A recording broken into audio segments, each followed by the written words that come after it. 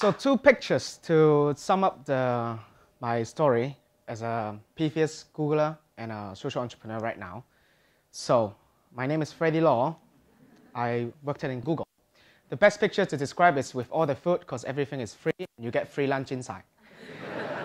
And as a social entrepreneur, no one knows who are they actually. And the words behind are, they will die for success. So that's social entrepreneur. So in 1985, one person, I don't know if you recognize this guy, Steve Jobs in 1985, he got quit by the company he founded, and I share some similarity with him. 1985, it wasn't me. I just searched a cute Chinese baby on Google. Because when I search baby Freddy, it comes up the picture. So I think it's better to have this picture with Steve Jobs, because when Steve Jobs, in his college life, he lost himself. He wanted to find himself. Then I shared the same thing. When I was in college, I lost myself. I wanted to find myself. Then we both went to India, but with around 26 years difference. So I went to India. First, I did 2 things. I bought everything, big backpack, even the water bag and the walkie-talkie, and shaved all my head. So you can see. So in India, I wanted to find myself. I wanted to know what's the meaning of life. I wanted to just be who I am. Then I sum up with the crow at the end of the trip after 2 months, 16 different cities. The best way to find yourself is to lose yourself in the service of others. So when I came back, I became a volunteer doing Cantonese training with South Asian community in a mosque. Then I teach a little Pakistani girl Cantonese, but she came up to me and said, I don't want to learn. So I looked at her and I asked why.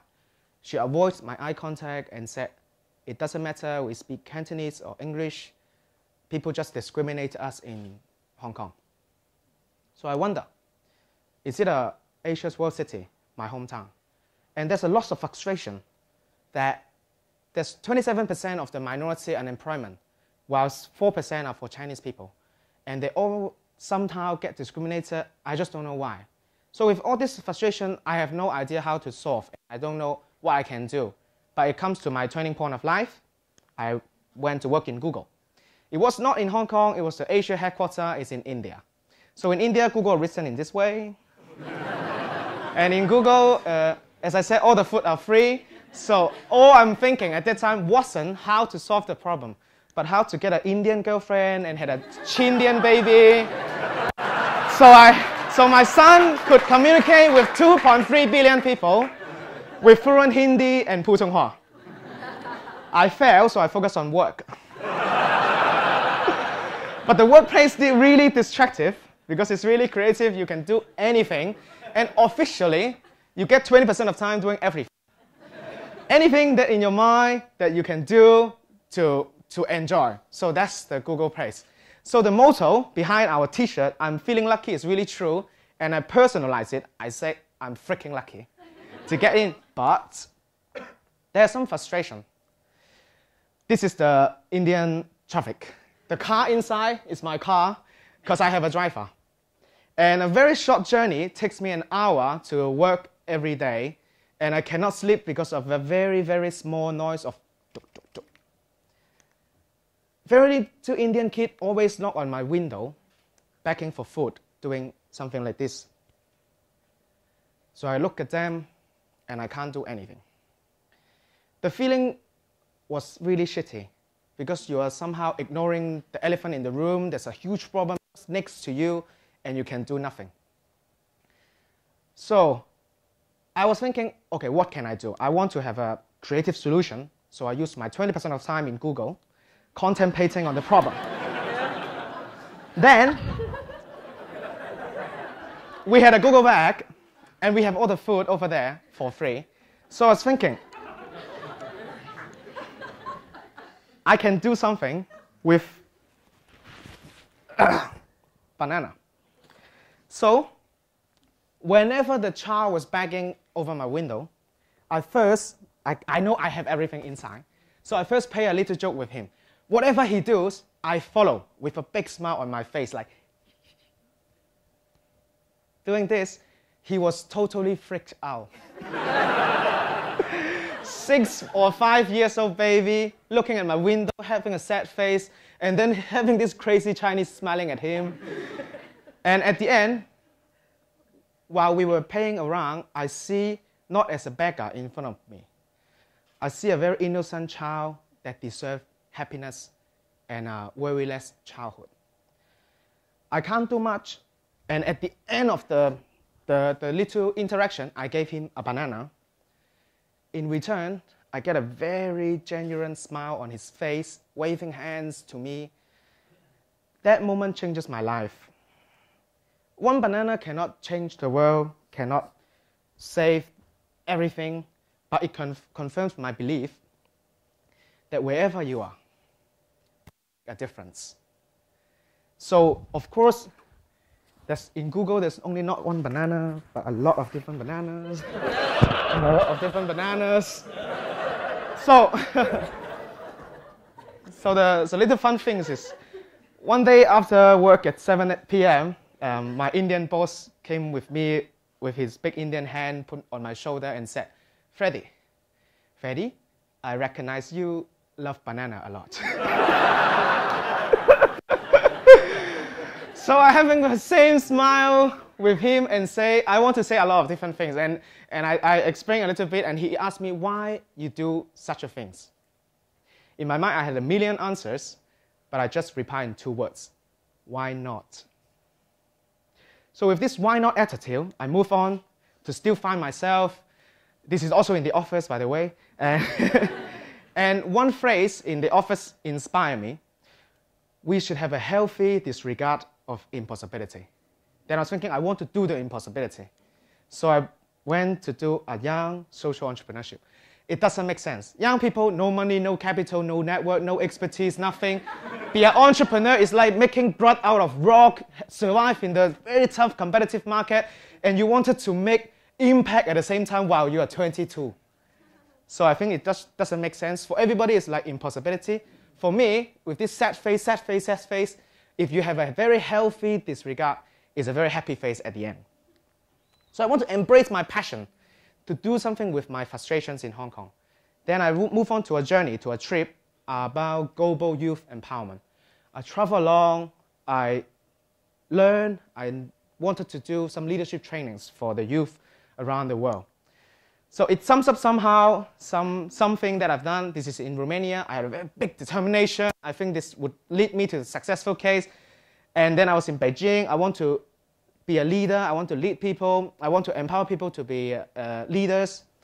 It was in Germany. You need to differentiate yourself as one of the few Chinese with the German team. And it was in Taiwan. You need to stand in the front to be a young social entrepreneur.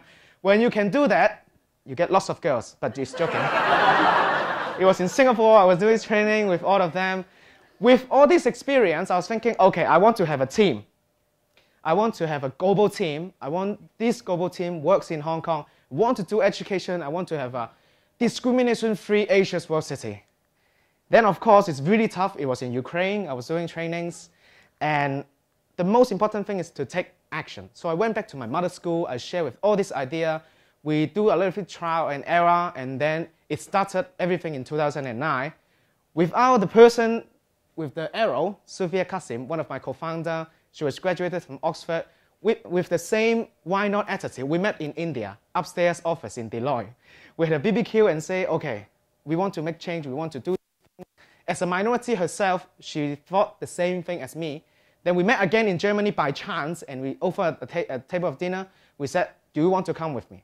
And she said, okay. And then she just quit her job in London, flew to Hong Kong. We founded Intercultural Education is now what we are doing. And we wanted to empower young people in a global learning environment.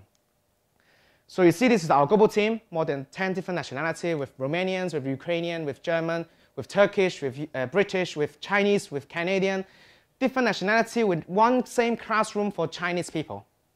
And where's the social impact? We wanted to have this global leadership program for the school, for the kids to look at the world in a fair world view.